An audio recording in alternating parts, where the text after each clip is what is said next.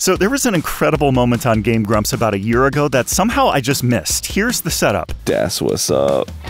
Yeah, that's what's up. What's up? I'm gonna do something real stupid. Now, Arin, of course, has a long and kind of hilarious history on Game Grumps of loudly announcing playful, self-aggrandizing comments followed by immediate failure. Sorry, bro. Looks like you're just gonna have to watch me. Blow it! More like, kill it. Fuck!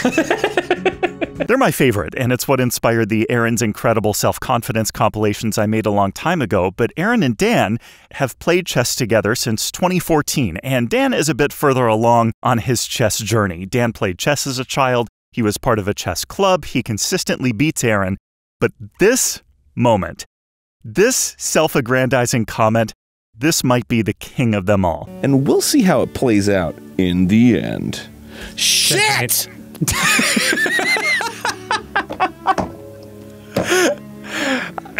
the hell, man?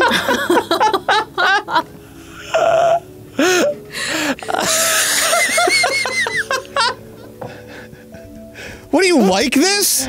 Do you like this? I'm a fucking child, dude. I don't know what I'm doing. Sorry. Just like beating the shit out of me all day, every day. I can't handle it. What am I supposed to do? I'm sorry, it's just that you just said, like, and it goes a little something like this. Fucking shut up. You don't know anything. Holy shit, Allie's losing it over here. So funny. I'm trying to write notes about this. Oh my god. Alright, we're back.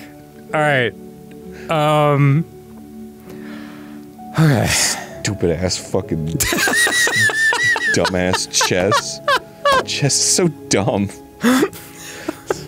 Fucking stupid game. Nobody plays this. This game will never last. This game needs a battle royale mode to last.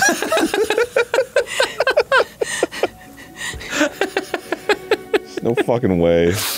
Holy shit. Not only is Allie's laughter a wonderful addition, but what many viewers may not know is what's happening under the surface. So I actually play a bit of chess. I'm rated about 1,500 on chess.com and about 1,700 on Lichess and Blitz. I'm certainly not a chess master, but just good enough to deceive people into believing that I'm competent. All to say, Arin has absolutely nothing to be self-aggrandizing about here because the context, which I'm going to show you, that surrounds this Game Grumps moment makes it even better. I'll show you what I mean. So I actually went through Dan and Arin's chess game and plugged their moves into a chess engine, which will evaluate the game and tell us who is ahead after each move. Now, even if you know nothing about chess, this engine evaluation makes it really easy to follow along. And I'll point it out as we look at the game here. Okay, we've got the chessboard pulled up here, and I'm actually going to plug in Dan and Arin's moves on the chessboard. I want to direct your attention, though, to the left side of the board with the evaluation bar. As I plug in the moves, you'll see this evaluation bar change a little bit as the computer calculates lines. What you need to know is that as the white bar increases, that's an advantage for white, for Arin. If this bar decreases, that's an advantage for Dan, who's playing black. Okay, Arin begins B3, and you can see the letters at the bottom and the numbers on the left-hand side, B3. Dan responds with E5. And you can see the evaluation bar wiggling around just a little bit. We're not reading too much into that. It just indicates to us that it's about a tie right now. Arin continues bishop to B2. Dan responds knight to C6. Arin plays E3. Dan plays bishop C5. Okay, and we can already see the first small adjustment in the evaluation bar, which gives a slight advantage to Arin. I'm not going to go in depth as to why, mainly because that's not the point of this video, but also I couldn't speak confidently to the nuances of a chess engine. I'm just not that highly rated. But already here at the end of move 3, we've got kind of an interesting game. In chess, we're often fighting for control of these center 4 squares. It's a general strategic goal. And that's exactly what's happening here. I'm unclear if Arin is doing this on purpose, but he's doing just that. This bishop, here on b2, is exerting pressure onto 2 of those center squares. He continues putting pressure, or control, over particularly this d4 square with the move e3. Why? Because remember, pawns capture diagonally. So he's exerting some pressure onto this d4 square. Now this is just my speculation, but I think Dan is aware of this, so Dan is countering with pressure of his own. He has a pawn staring back at that same d4 square, a knight and a bishop. So if they're fighting for control of this square, who's ahead right now? Or maybe not ahead, but who is controlling this square more? Well, the answer is Dan. He's got a pawn and 2 pieces looking at this square, whereas Arin has a pawn and 1 piece staring at this square.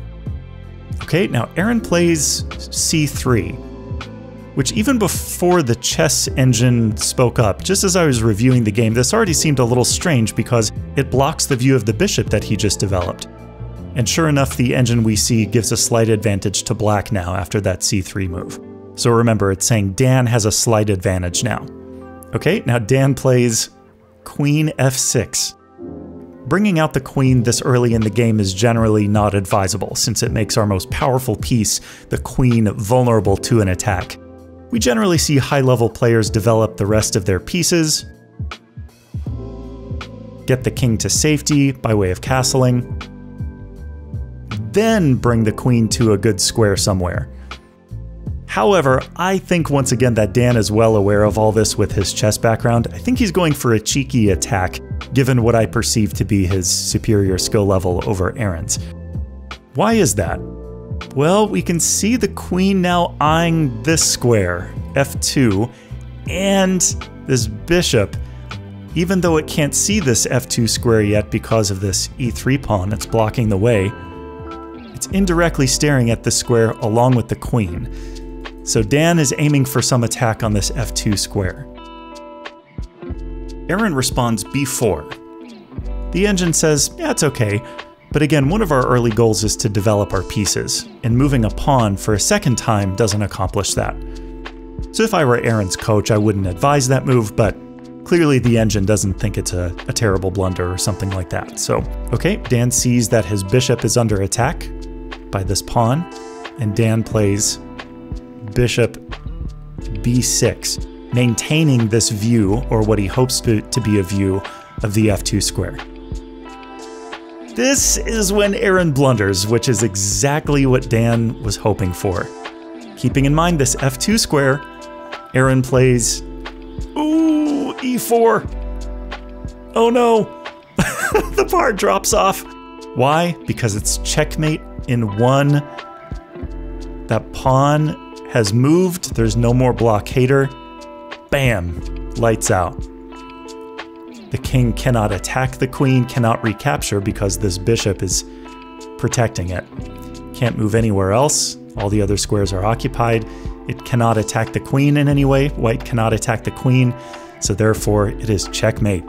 Now given that context, Arin's self-confidence is particularly hysterical. What's up? I'm gonna do something real stupid, and we'll see how it plays out in the end. Shit!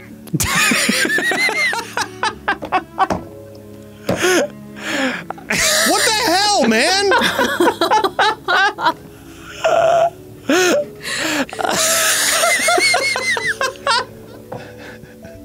What, do you like this? Do you like this? I'm a fucking child, dude. I don't know what I'm doing. So the clip works on multiple levels. It's amazing on its own. It's even better in the context of the chess game. And I noticed actually after making this video that the title of the episode is Arin Loses with Confidence. Now that's a great move. GG, well played.